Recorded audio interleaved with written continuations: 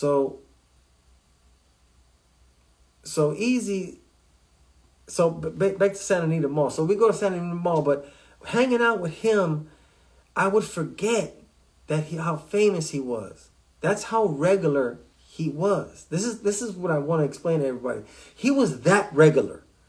Like, he was so cool that I would forget this guy's Eazy-E. He was Eric, like my boy. That's my boy Eric. Hey, Eric, come over, man. What's up, dog? Like, that's our boy. You know what I mean? Until I went to the Santa Anita Mall, man, and I fucking walked in the mall with Eric, but no security, just Eric, my daughter, and me.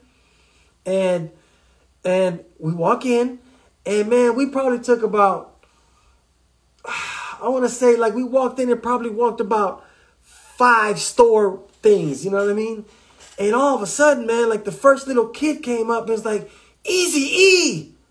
Oh, Mom, this is Eazy-E! A little white kid started. And once he started, like, panicking, then some other kids came, and then some other people, and then before you know it, there's, like, these people around, and I'm like, and then my daughter's looking at me kind of like, who the fuck is this guy? Like, she's 5 years old. She's like, who's that, Dad? Like, and I'm like, oh, damn, he's famous, honey. He's famous. And she's like, oh, he was tripping out. And so, okay, so Eazy signed little autographs and shit. Yeah, what's your name? And boom, boom, he has 92.3 The Beat business cards. And he's signing the back. Yeah, man, listen to our radio show. You know what I'm saying? So he's talking to the parents. How you doing? Yeah, all right, there you go. And yeah, they're 92.3 The Beat. So now we go to California Pizza Kitchen. And so we sit down to eat. Same thing. The girls there, they're just fucking tripping.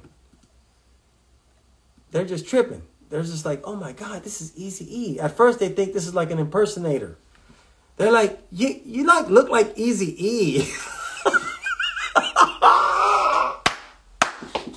You're like, yeah, a lot of people tell me that. But then finally somebody comes up, he's like, yo, Eazy-E, man. Oh my God, I can't believe. Oh yeah, I got Eazy-E down, man. I used to fuck with Eazy, man. That's my boy. That's how I used to talk. Oh man, I have a lot of Eazy-E impersonations. But yeah, man. So we sat down there, and then he tells me, oh, we're sitting there, and when they're tripping on him, he's telling these kids, hey, you know who that is? That's Julio G. That's 1580K, that Julio G. But these kids, they don't know what the fuck. They don't, you know, but he's telling them like, hey, you don't know who this dude is? And so I'm like, okay, my daughter's sitting there just tripping on me and him. And, you know, she's 5 years old and shit. And so these girls come over, and he once again pulls out that business card for 92.3 The Beat, and he signs a little autograph to him, and he tells him about the radio show. And then he says to me, he goes, hey man,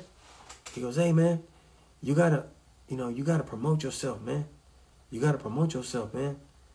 You gotta tell everybody, man, you gotta promote yourself, man. So he was really on that whole trip. And that's why I was thinking about Eazy. He was crazy. In the book, I can go into a bunch of stories about him. Okay.